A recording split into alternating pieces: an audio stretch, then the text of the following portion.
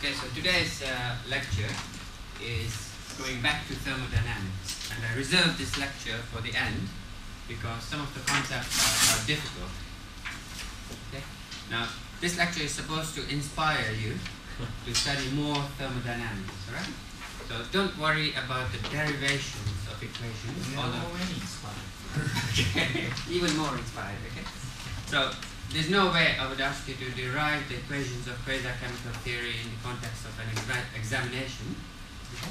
But I would expect you to explain what a quasichemical model is. So, I want you to focus on the concepts. There's no need to take notes, you already have notes, and just relax. Right, so we did two kinds of solution models. The first one was the ideal solution, where all the atoms are distributed at random because the enthalpy of mixing is 0. So it's easy to calculate the total number of AA bonds, AB bonds, and so forth, and therefore we can estimate accurately the entropy of mixing. And the only contribution to the free energy of mixing comes from the entropy of mixing. The regular solution model, we again calculate the entropy of mixing using exactly the same equation as in the ideal solution, even though the enthalpy of mixing is finite. So that's obviously wrong. It's an approximation that we no longer have atoms distributed at random, and yet we assume that we can calculate the entropy of mixing assuming a random distribution of atoms. Now, we're going to deal today with the quasichemical model, which doesn't make that assumption. So we've got to count things even though the atoms are not distributed at random, and we have a finite enthalpy of mixing. And there are various levels of quasichemical theory, and the model that I'm going to deal with today assumes that there is a non-random distribution of atoms, but there's a random distribution of pairs of atoms. Now I can make a higher level approximation. I can say there's a non-random distribution of atoms, non-random distribution of pairs, but a random distribution of triplets, and so on. I can make the model as accurate as I like. Today I'm going to deal with a non-random distribution of atoms so that we can calculate the entropy of mixing accurately, but we'll assume that the entity that we are placing is pairs of atoms, and the pairs of atoms are independent. Okay, so just to summarize again, in the regular solution model, the atoms are treated as independent, so they are randomly distributed. And you can regard this regular solution model as an approximation to what I'm going to teach you, where we call it the zeroth approximation. So in the first approximation of the quasichemical model, the atoms are not distributed at random, but pairs of atoms are treated as if they are distributed randomly on a lattice. So that allows us to get a more accurate calculation of the entropy of mixing. It's quite an important model which we use routinely in the design of metallic materials. Right, so let's imagine that we have two states of energy. One is this ground state, G0, and a higher level, G1. And at this ground state, I have three of these energy levels. So that's called a degeneracy of 3. Okay, so these are the same level of energy, but I can place 3 particles there. Okay? And the degeneracy for this higher energy level is G1 equals 2. So if I place atoms here and here, then they have the same energy, but I have 2 states there. Okay? So everyone clear about the meaning of degeneracy? Right, so I have a total number n of atoms, and that many are in the higher energy state, and that many are in the ground state, the lowest energy state. So I can write that the number in the ground state, the total number is n0 divided by n equals the degeneracy we have in the ground state divided by that plus that term, because that many will have been promoted to the higher energy level at a given temperature. Okay? And similarly, we have the number of atoms which are located at a higher energy state. So there's nothing very clever here. We are just distributing particles according to how temperature will promote things to a higher or lower energy level. Could you just say quickly what the degeneracy is? Yeah, so for a given energy, I may have more than one particle I can put onto that energy level. And that's called the degeneracy, the number of particles I can put at a constant energy level. Okay? If I'm dealing with electrons, I can only put 2 in every energy level, and even those 2 have to be of opposite spin. But if I'm dealing with, classical particles, then I can sometimes, in the Boltzmann distribution, I can put any number at any energy level. Okay, so this is just a way of distributing atoms at different energy levels. And if I sum all those terms which are in the denominator here, if I sum them all up, then that is called the partition function, the way in which we partition the atoms amongst the different energy levels. So the sum of all the terms in the denominator, I'm not generalizing here, I put a subscript I could have any number of energy levels and degeneracies, is called the partition function. And you see the importance of this partition function is that if we differentiate it, we can obtain the free energy. Now, we no longer have atoms distributed at random. Because previously, if I wanted to find the number of AA bonds, then I would say it's the probability of finding an A atom multiplied by the probability of finding another A atom, okay, so 1 minus x squared, multiplied by a coordination number, and the total number of atoms that we have. Okay? I can't do that because now the atoms are not distributed randomly.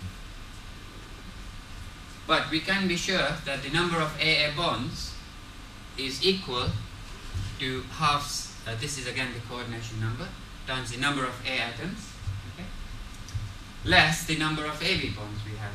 Okay. So we just remove the number of A atoms which are participating in the AB bonds. I don't know how many AB bonds we have, but this is mathematically correct, right? I take the total number of A atoms which can form a bond, remove from it all the A atoms which are tied to the B atoms, and therefore that gives me the AA bonds. There's only one option, if you're not tied to a B atom, is to be tied to an A atom, right? And similarly, the number of BB atoms is the total number of bonds that I can form, less the number of AB bonds that we have, because those B atoms which are tied to A atoms don't contribute to BB bonds. Here we have an answer for the number of A bonds. Here we don't as yet have an answer because I don't know how many AB bonds I have. Sorry. Yeah? You still use the coordination number? Yes, because I can form bonds in several directions. I was just wondering, if you do know what the coordination number is, Yeah. then you must know what's the distribution around each atom, isn't it? No, because the coordination number simply tells me how many bonds I can form. It doesn't tell me what's there. Yeah? Okay. Just to remind you, the definition of binding energy is that we take a pair of atoms which are located an infinite distance apart, we bring them closer and closer, and they may follow this kind of an energy curve, and we define this as the binding energy. Right, so we've got the binding energy per AA bond. We can work out the total energy of the system as we did previously. Okay. Count the number of AA bonds, BB bonds, AB bonds, take away from the starting configuration, and we get this. Again, this quantity is not yet known, but I'm just writing the equation for the total energy, the coordination number, number of AA bonds times the binding energy of AA atoms, number of BB bonds times the binding energy of BB, and so on. So that simplifies to this equation here.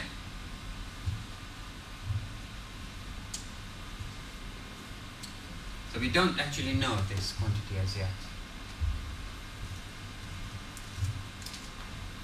Okay, and we can have many different arrangements of atoms. So we simply substitute into the partition function the energy corresponding to each arrangement. Okay. So this is to a particular arrangement which will have a particular degeneracy, and we have our partition function which I can express in terms of the quantities which we can measure, the omega, epsilon BB, epsilon AA. Right, now we derived the entropy of mixing when we considered our ideal solution by saying that, look, if I have n atoms, the first atom I can place here. So there are n possible locations on which I can place it. The second I can place at n minus 1 locations, but I could swap these atoms, so I have to divide by 2 factorial and so on.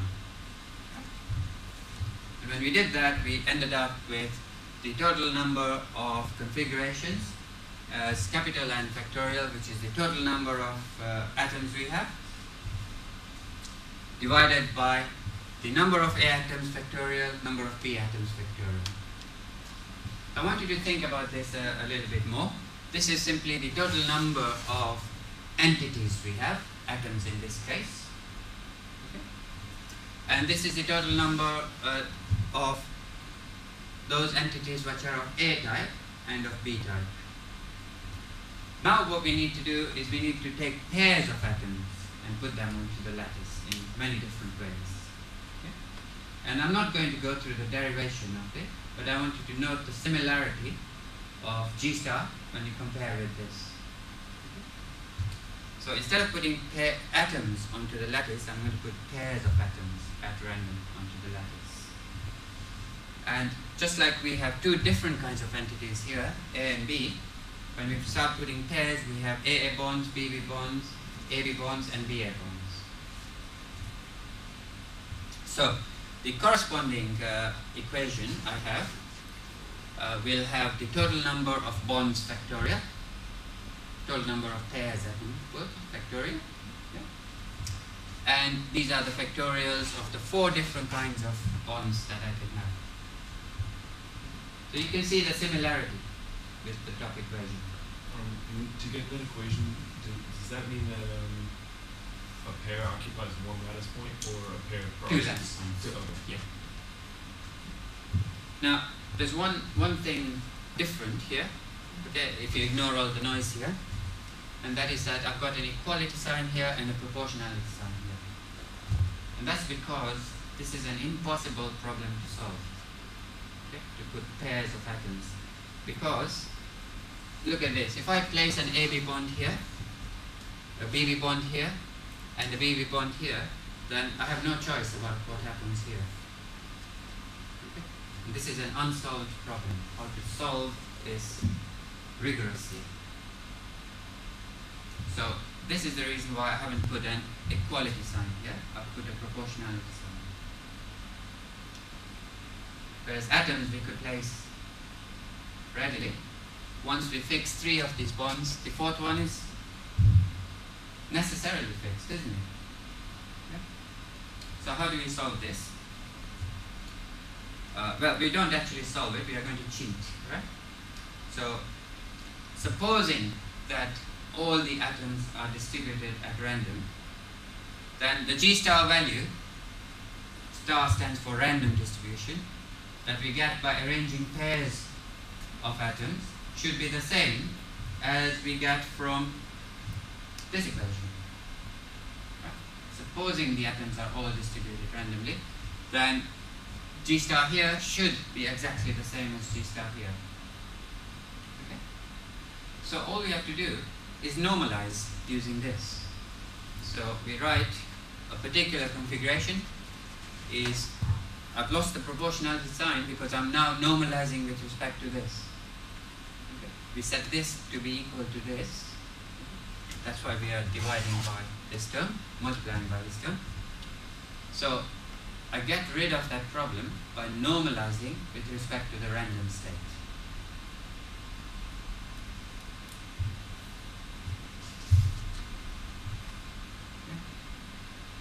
So let me just go back again. It's very easy to see that if I fix these 3 bonds, there's no way I can do this bond independently. Yeah? So there's a problem. If I have a completely random distribution of atoms, then using this method of placing pairs should give me exactly the same answer as this which we derived for the ideal solution. So if I divide this by this, and I multiply it by the case where the atoms are not at random, then I've normalized that, haven't I? So I'm saying that this is in error by a certain amount, which when I divide by this and I multiply this term, I correct for that error. Yeah? So let's assume, okay, let me write it down in a more simple way, that G star, which we get from n factorial over na factorial and b factorial, let's say this is equal to 2, correct? And the G star that I get by arranging pairs of atoms, assuming the atoms are randomly distributed, okay, so this is now for pairs, I get a number which is 1.6. Okay. Then I need to correct this, okay? Because in general the atoms are not going to be randomly distributed, and I want to calculate G and AB. Okay. So what I do is I calculate G and AB. I get that equal to 1.4, but it's going to be wrong because I can't independently put pairs of atoms. I take that 1.4, multiply it by 2 and divide by 1.6. So I've done a correction because this 2 and 1.6 should really be the same. Okay, so it's a normalization.